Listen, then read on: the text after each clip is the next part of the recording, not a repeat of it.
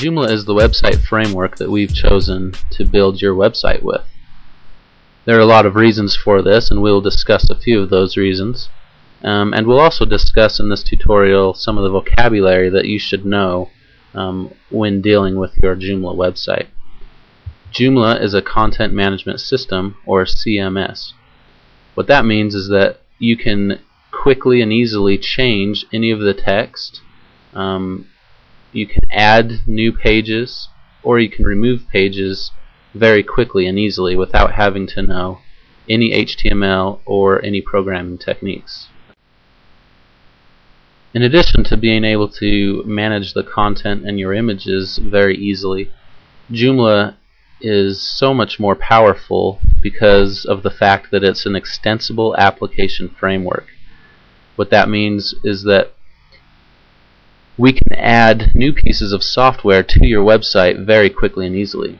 At extensions.joomla.org, you can find thousands of pieces of software that plug into your Joomla website simply with an install button. Say, for example, that you wanted to build a calendar or put a calendar on your website. You could come to extensions.joomla.org, search for calendar, and in this case we find 79 results for calendars. All you would do is click on the one you want and download it, and then in the back end of Joomla you could install it. This is what the back end looks like, and very quickly we'll show you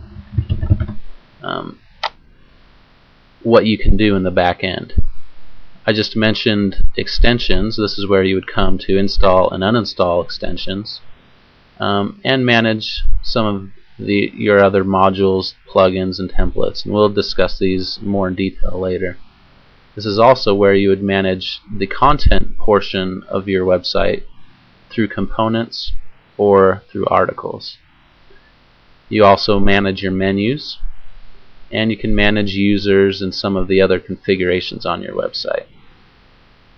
In this tutorial we're going to concentrate more on the front end and some of the terms that you will need to understand, because you will primarily be managing your website and your content through the front end.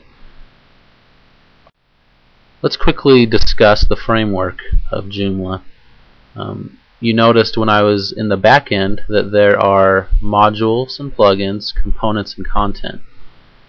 Let's look in the front end and discuss each of those items.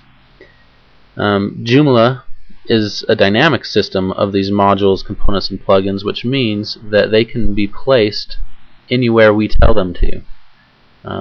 More specifically, a template defines positions for modules and for content, and then we, through the back end, can determine which position we want a module in.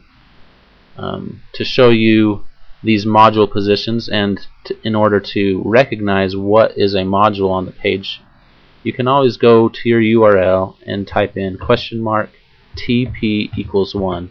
That stands for template positions. So in this template, you'll notice it outlines all of these positions. This position is called top, and there's something inside of that. If there's an outline with a label for the name of that position, it means what is inside of it is a module. That also means that we can move or change the position of any of these. Say, for example, that we wanted this main menu to show up over on the right hand side. Then we would go into the back end and the module manager and change the position from left to right. You'll also notice that the main portion of the website is not outlined.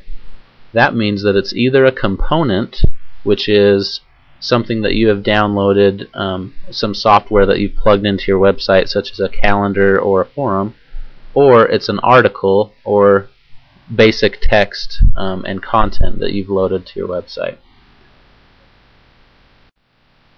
Again, each of these modules are managed using the back end of your website. In the front end, you can manage all of the content or the text and images in the content portion of your website. To do that, you need to log in. In this case, we have a module for logging in, but you may have been given a link or a URL to go to. Once I'm logged in, you'll notice I have a user menu, which is viewable only for registered users, and I also have a new icon here, the paper and pencil icon. If I were to click on that button, I'd be presented with a WYSIWYG editor where I could manage the text, I could add images, and I could change the look of any of that content on my website.